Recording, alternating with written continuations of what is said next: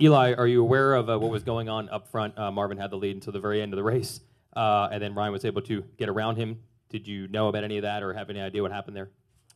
I mean, after the fact, I obviously knew about it, and it's that was tough to see. Also, if the championship does come down to those 3 points, that's a bummer for everyone.